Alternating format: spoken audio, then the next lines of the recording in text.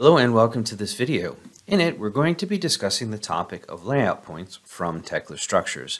Specifically, we're going to be talking about what a layout point is, how to create them, how to associate them with a real-world coordinate system such as a northing and easting, and how to export them out so that we can use them with the robotic total station, Trimble Field Link, or just Trimble Connect. So with that, let's begin. So in order to facilitate our discussion about layout points, we first need to define what a layout point is. We have some tools in the Applications and Components side pane in Tekla Structures that help us create layout points. The first one will help us create a single layout point, and that's just called layout point. And its dialog box allows us to uncover the properties of what a layout point is. When we activate the tool, we can then zoom into any piece of geometry, or what we call parts, and click on its edge or corner and start inserting points. When we do that, it creates a piece of geometry associated with that point in space, right? That piece of geometry can be a pyramid, a cone, a cylinder, or a sphere. We can change its color to have variety and denote visually different groups of points. We can also provide a name such as prefix, a description, say pad footing, as well as the size of the point that we're creating. Default is 6 inches, but you can make it a little bit smaller or larger depending on your preference. The other thing that we can do is we can associate a point with a group. Now this is going to play out in our layout manager found on the manage ribbon, which we'll get to in just a moment. But this allows us to group certain points together that form for a specific structure type, substructure, or task. And so in this case, say pad footings or foundations, something to that effect. When we apply these settings and then create more points, they will inherit these properties from the dialog box. But again, this is what a layout point is. It's actually similar to what you can see in Field Link, and these play really, really well together. So once you create points, what do you do with them? Well, you can go to the Manage ribbon and open up the Layout Manager. This is a tool specifically designed to aggregate the points we create inside the model, whether from the single point creation tool I just used or the one that expedites points, such as Layout Point Applicator, which we'll touch on here in just a moment. When we open up the Layout Manager, we can see I have two groups. I have 2 points in group name. That was before I changed any of the properties. And then I have 1 point in the pad group. I can expand that to see what it is, and it gave me, well, it gave me a prefix of F. I'm going to want a number associated with that. But when we select on the point here, we can also see its location in the model, its relative location in the group, as well as its location to the northing, easting, and elevation. Now we haven't defined that yet, and that's our next step, but we can see the difference here, and we'll come back to this to see how when a northing and an easting is applied, a base point, if you will. But before I do that, I just want to go ahead and kind of clean these up so you can see how that works. I can select the group, and I can say what base point it likes to work with. I can define its prefix. I can decide its starting number and the max length, a delimiter if I want, and then I can even rename these. And now I'm going to get something a little bit more in line with what I was hoping, especially when you have some of these here. Well, we can go ahead and actually move these to a different group and then auto name. So now I'm starting to move things around. When I select a group in the Layout Manager, it selects them in the model itself. I can isolate a single point. I can even zoom to it selected, so I'm able to find out what points mean what very easily within the model. And this is all great, except we need to get these out and associate them with a real-world location. So let's take a look at base points, and then we're going to go ahead and create a lot of points very quickly with our Layout Point Applicator. So I'm going to clear these out as we don't need them for the rest of our example. And let's zoom out on our model here, and we're going to go over to the File menu and then down to Project Properties. This brings out a pane in which we can provide all the necessary information about our project. Name, number, builder, location, address, all that sort of good stuff. And towards the bottom, we have an area dedicated to what we call base points. If you have more than one base point in the model already, you can use the drop down to select which one you would like to be working with. But if you only have the model origin, which is standard for new models, you're going to want to go ahead and open up the base point dialog box. In this dialog box, we have the ability to provide basic information around a point in space. So I'm going to come to my model. I'm going to snap to plan mode because what I want to show you here is that I have an overlay here at my model origin. This is 0, 0. If I close this really quickly, I have my X and my Y, and you can see my UCS here. If I rotate, you can see Z goes vertically, right? So this is important because when we start to establish a base point through our project properties, we're going to augment or tell that 0, 0 is something different than 0, 0. First and foremost, though, we got to give it a name. So I'm going to call it project base point 1. And here I can provide a description. It can be whatever is applicable to your base point. If this is the actual project base point, the control point, you can even check this box down here. You can only have one of those in the model, but you can have many, many other datums or control points that are ancillary inside of your project. We can do state plane or whatever the appropriate coordinate system that is that you're using, and then you would provide the decimal foot value here. I'm going to do something very simple to recognize and not a lot of complex long numbers. I'm just going to do 1,000 feet in the east, 1,000 feet in the north, and I'll do 66'6" in the elevation. Now, with the description coordinate system, as well as latitude and longitude, these are informational fields only. They do not affect the position or the coordinates of any point in the model. They're meant there to be able to be reported upon, whether inside a report itself or on the cover sheet of a drawing or a title block of a drawing, right? So it is important to fill this information out if you intend to use it, but just keep in mind that the 3 fields you're most concerned with are the northing, easting, and elevation.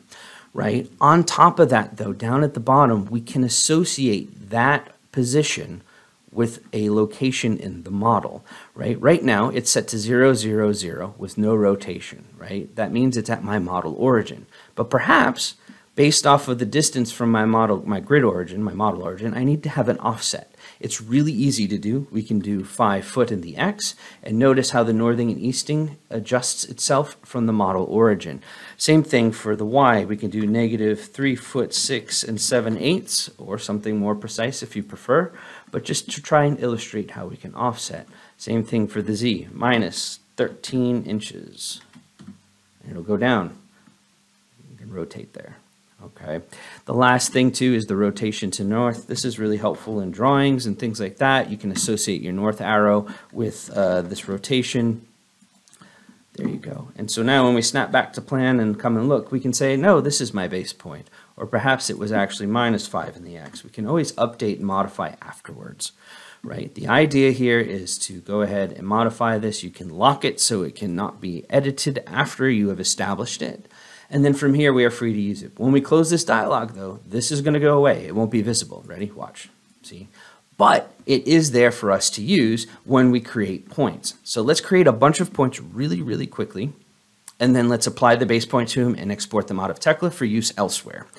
So when we were doing the points first, we were doing single points through the layout point tool. But we also have another tool called the layout point applicator. The layout point applicator is a slightly different dialog that allows us to do many points at one time. The way it works is it has 3 tabs. It defines where points are placed on a part's geometry.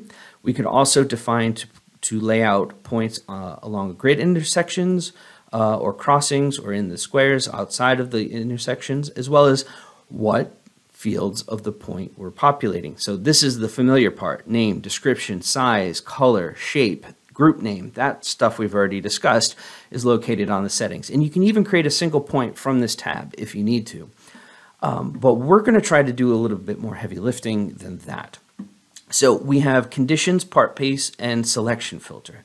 Conditions refers to the part itself, right? Like, do we want to place points on the edges, the openings, all of that, or just the center of the part, right? And then, well, what face of the part does that apply to? The top, bottom, front, back, all of them, that sort of thing. So you have a lot of flexibility on where you want to tell this tool to automate the point placement for you. The last thing, selection filter, is meant to be selecting or excluding objects within the model, and then the tool will apply the points to the objects it can select. To illustrate this, I currently am using a standard selection filter in my model generally, which means I can select anything and everything, as you can see here. But if I use, say, the cast in place pad footing selection filter, when I do the same crossing window, now I'm only getting my pad footings. It's easy to make sure this was working correctly. When you create parts and concrete objects, just make sure in the project properties you're using the drop-down save presets, and everything's going to work with those filters automatically, right? So what we want to do here is think about this in a methodical fashion. I'm going to focus here on our foundations, and so I'll come from the top here, and we have some presets to help us get going. It doesn't cover everything you would probably want to put a point on in a project, but these are really great examples and the most common use cases. So you can use them for yourself now and use them as examples to create a couple other extra ones that you may want.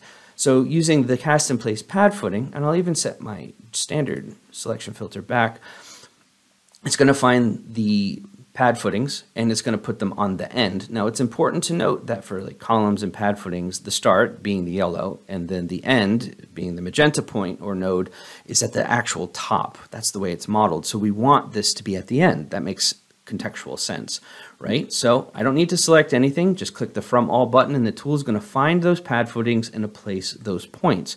We can see these blue icons. That denotes that a component has been placed in the model. We can get rid of those by redrawing our view by right-clicking. And we can see that we have our points at the corners. I'll turn my concrete transparent so you can see it on the other side there. We can come in and zoom and start to spin around and take a look at all of these, and you can see they're all there, right? The idea here is to work methodically. Start at the lowest elevation, go upwards. Do your foundations to completion, then move on to your foundation walls and so on and so forth. And so select the preset, click From All, and it's going to go ahead and apply those for us after it thinks for just a second. And we can see I have slightly different visualization of the points itself in the model, we would want to repeat this process and group them together in a way that makes logical for the way we typically work, right? And you can always augment that on the settings tab here for groups and things like that. But work through the model methodically and then go to the layout manager on the manage ribbon. And we'll see a difference here. Now we have two groups. I have just a little over 300 points total, right? And I'm selecting the pad footing. Notice all of those, and I'll zoom out. They're being selected when I select that group. Let's take a look at what it gave us. So it gave us all these 76 points. I'm missing a number here, which is easily rectifiable if it happens for you. If you're selecting the group, you can just update that prefix, right-click and hit auto name, just like we discussed before. I've got a delimiter. I've got all the nice points here, and I'm able to find one, select it, zoom to select it as we discussed before, right? And we can repeat that process for any group that we have. We can move, as we saw before, points between groups if we accidentally miscategorize them or anything to that effect. And we can also change the order of these points as well. Perhaps we find this point should be point 3 or 7 or whatever. We can actually adjust it and move it out of order and then execute the auto naming, and that's going to shift that for us. So now that's point 6 instead of point 1. Notice though, as we've been clicking all these points, our coordinates have stayed the same, and the key here is to make sure that we're using our project base point. Select the group, select your base point, do that for each group. Okay, then when we go and select points, you're going to be able to see that the northing and the easting has been applied here, and we can export with that, right? Same thing for the other points now that it's been applied. So the layout point manager has a couple of settings that you'll maybe want to make sure that you're taking advantage of. If you create points from the manager, there's some settings to say what those groups and points are, the default group, prefix, starting number, all that sort of fun stuff. When it comes to exporting, if you select the general export settings, make sure that you're selecting to feet, not meter, a decimal or a tab delimiter, and then these are going to be your column headers. Same thing for LM80 machines. If you want to, you can go ahead and do your survey feet or this and that, as well as Trimble Field Link, and you can specify a directory to export to default by the settings. So once you set that stuff, you can come up here to the export. We can export to a TXT file. That's for any robotic total station. We can do the CNX file format. That's for your LM80s, or we can do TFL or TFLX for Field Link. You select the file type you want, and you're going to go to the export window. Now notice, I selected in the previous window just SF4, that single point, and guess what showed up in my export window? just that single point, right? Make sure that you're deliberate about what you're choosing to export. So if we only want to do the pad footings, only select that, come to the export, and it's going to load up those points for us. Conversely, we could also select multiple groups by holding down Control and clicking, and then exporting to that file type that we desire. And here they are listed. We can verify that we're using the project base point correctly, that it's being applied here, and we can select where we're going to save it. We can go ahead and give it a name. We'll call Project 1 Foundations. Name accordingly to your company standards. And this is going to save in our model folder under the layout and then Trimble job files subfolder. So this is initially where it defaults to. You can save to anywhere. Recommend in a place that's accessible by the crews who need this information, and that can be on a server here in your company or in Trimble Connect. And you can always save here and upload to Trimble Connect afterwards. We'll hit save, and then we'll hit the export button, very important, and wait for it to finish. We can leave that open, but then go to the File menu, open Model folder, and then navigate to Layout, Trimble Job Files, Project Foundations. Here we are. And then you can open that up in the appropriate tablet for your field link, or just do a plain text file. It's easy to do the same points in different file types. You can just repeat the process. So no big deal. We can save there. It'll even keep the same name, and we'll hit export and then bring that back. And now you can see I have both a text and a TFLX file, and we can open up in our notepad. For just general robotic total stations that aren't necessarily Trimble, the best practice is always delete that header. It kind of throws them off. So you just get that, hit save, and it's good to go. From here, you can take these files and upload them to your Trimble Connect project or directly to a location in which your survey crew has access to the points. One final thought that I'll share with you when it comes to layout points is that it is often very useful to provide the model geometry with your points. You can always go ahead and export an IFC from the File Export menu. This is a pretty straightforward process. We have documentation on our Tekla User Assistance page on all the different areas. You can just choose a standard or Tekla Structures export, or even something else like ESTA modeling to export these settings with. I would stay with standard or Tekla Structures myself. And then you can share that IFC, which is a 3D model export, so that they can use it in their field link tablets. If you don't want to do three-dimensional, you can always export to a DWG through the File menu, or you can create a drawing of a specific area of your model from the Drawing and Reports ribbon, and then export that drawing layout, as it would be traditional for most of us, to a DWG format for use as well. This concludes our video. Thank you for watching. Want to learn more about this topic or how to get started with Tekla Structures? Just check out this video's description for links to our user assistance page, getting started guide, and online campus.